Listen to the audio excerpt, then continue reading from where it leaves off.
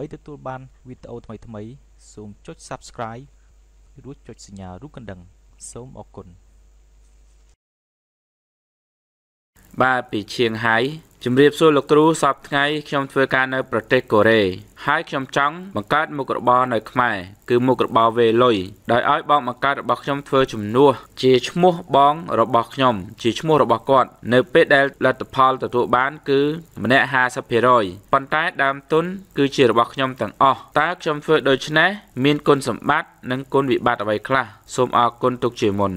បាទនេះគឺជាការរកស៊ីតាមបែបបុរាណឬក៏ប្រពៃណី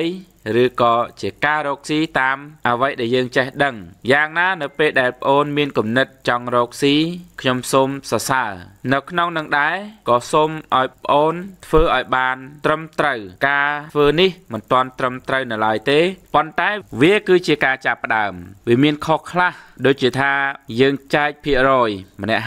50% យើងចែកតែភាគរយប៉ុន្តែសិទ្ធិអំណាចយើងមិនទាន់បានចែកនៅឡើយយើងមិនទាន់បានកំណត់នៅឡើយដូច្នេះការធ្វើកិច្ចសន្យានេះយើងគួរតែរកមេធាវីមកធ្វើកិច្ចសន្យាឲ្យបានត្រឹមត្រូវបើទោះជាថាបងប្អូនបង្កើតក៏ដោយកែលោកបន្តិចទៀតគេមានប្តីប្រពន្ធរៀងៗខ្លួនបើមានប្តីប្រពន្ធរៀងៗខ្លួនអាចនឹងត្រូវបានបែងចែកនៅអារម្មណ៍ចិត្តគំនិតហើយក៏អាចកើតមាននៅសេចក្តីលោភលន់ជាដើមដោយប្រការណាមួយនោះដូច្នេះហើយជាទម្លាប់ល្អក្នុងការរកស៊ីគឺយើងត្រូវតែធ្វើកិច្ចសន្យាហើយការធ្វើកិច្ចសន្យានោះដើម្បីឲ្យបានត្រឹមត្រូវគឺយើងត្រូវធ្វើកិច្ចសន្យាដោយមេធាវីជាអ្នកធ្វើឲ្យយើងគឺយើងរកមេធាវីចំណែកឯការចែកភាគរយវាជាសិទ្ធិរបស់យើង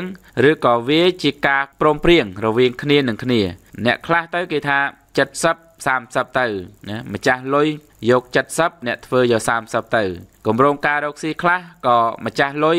យក30ម្ចាស់អ្នកធ្វើគឺយក70ទៅអានេះវាអាស្រ័យលើការព្រមព្រៀងរវាងយើងហើយនឹងដៃគូរបស់យើងអញ្ចឹងការធ្វើរបស់យើងនេះគឺថាជាការធ្វើមួយដើម្បីបានចំណូលបណ្ដោះអាសន្នវាមិនតាន់ជាមុខរបរដែលអាចនឹងផ្ដល់ចំណូលពិតប្រាកដដែលមានស្ថិរភាពនៅឡើយទេប៉ុន្តែបើសិនជាយើងចេះសន្សំការរកបានបន្តិចបន្តួចឬក៏មិនទៀងទាត់នេះយើងគួរមានចក្ខុវិស័យថាអ្វីដែលយើងអាចរកបាននៅពេលនេះយើងសន្សំទុកបង្កើតមុខរបរដែលមានស្ថិរភាពមុខរបរដែលមានស្ថិរភាពជាមុខរបរដែលនឹងផ្ដល់ឲ្យយើងនៅប្រភពប្រាក់ចំណូលមួយដែលទៀងទាត់ដែលត្រឹមត្រូវដែលប្រកបប្រជាដែលមានស្ថិរភាពដែលវានឹងដើរដោយប្រព័ន្ធហើយវាជាមុខរបរដែលមានសក្តានុពលមនុស្សគាំទ្រមនុស្សនឹងប្រើប្រាស់វាយូរអង្វែង